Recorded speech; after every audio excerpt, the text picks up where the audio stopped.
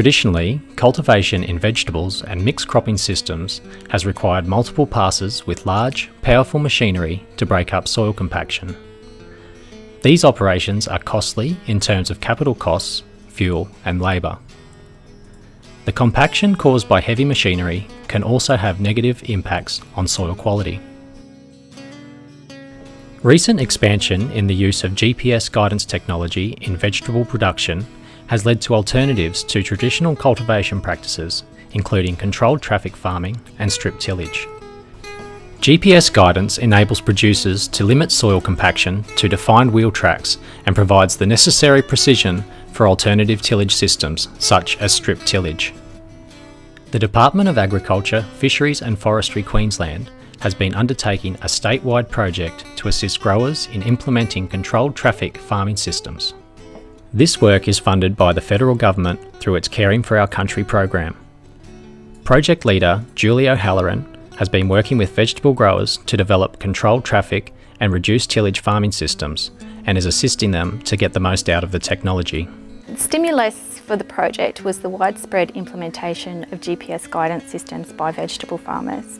And once the growers have that technology in place, we really wanted to focus on them being able to realise it to its full potential and use it for a range of other applications other than merely being able to drive straight. So CTF is one of those applications, but it is also fundamental to and facilitates a range of other farming system changes, such as strip tillage.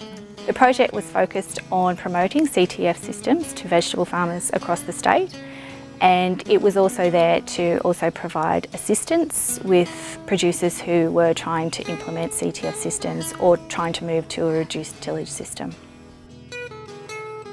The Poggioli family operate a farm near Tolga on the Atherton Tablelands in North Queensland. Ben farms approximately 220 hectares in partnership with his father and brother.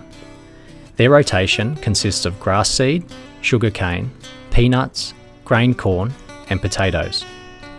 As a third-generation farmer, Ben has substantial experience with traditional cultivation systems, and he knows how labour and machinery intensive these can be. Previous generations of the Poggioli family have had an interest in minimising tillage, but it's the availability of the technology that has allowed Ben to incorporate strip tillage into his operation as a way of saving costs, conserving soil moisture, and improving productivity and soil quality. The idea of strip tillage is basically to get the best of no-till and conventional till. So basically what you've got is the inter-row is no-tilled and the row where you're planting your crop is fully tilled like in a conventional situation. So you don't have any hard pan in that area where you want to try and grow your crop. GPS guidance and the ability to control machinery traffic is fundamental to a strip tillage system, as it provides the precision needed to accurately and consistently traffic fields. The cost savings and soil quality benefits from controlled traffic-based systems such as strip tillage make them an attractive option for growers like Ben. My motivations for moving towards a strip till situation, the main one was probably the cost of machinery, the fuel those machines used, the replacement cost of those machines. So by going to a strip till situation, we would be running up less hours on our tractors as what we would have been in a conventional situation. And another one was soil moisture retention.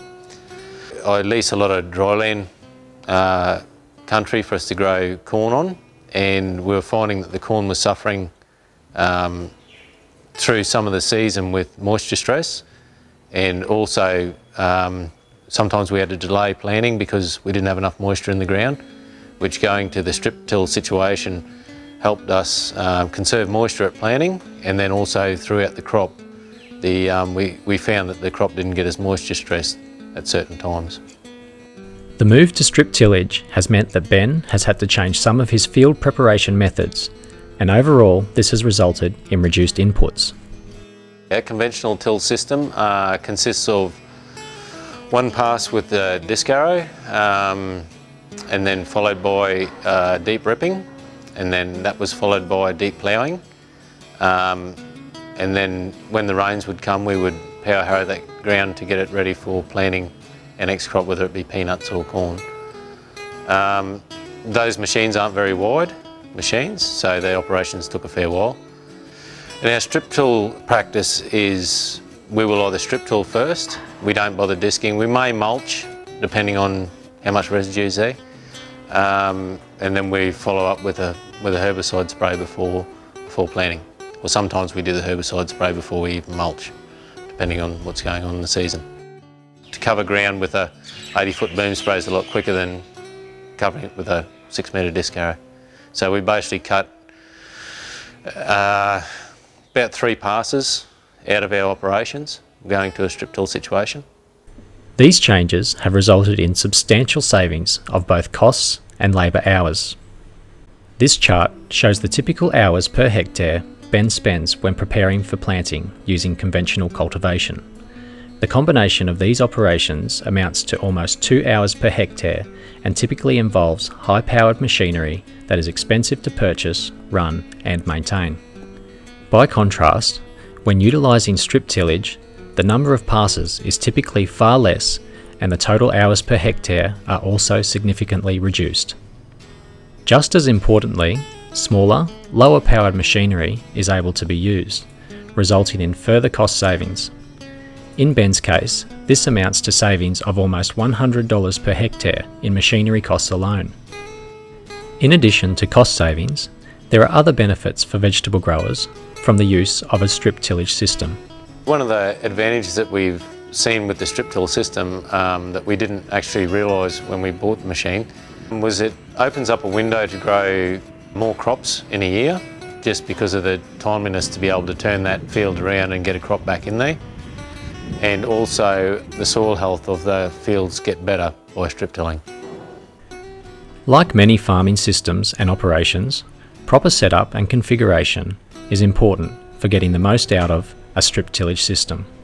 It takes a bit of fine tuning to get it perfect. The first year I did it wasn't perfect, but I could see that the advantages were there to keep strip tilling. Probably one of the main things is your soil moisture when you're working the ground with a strip till rig. You do need some moisture there for everything to flow and any of the ground engaging tools to help them turn. And strip tillage, basically you can use it from saving moisture to getting rid of moisture, depending on what you need to do. So basically if you used it before a rain event with a little bit of moisture in the ground, you're going to conserve any moisture you have after that for planting.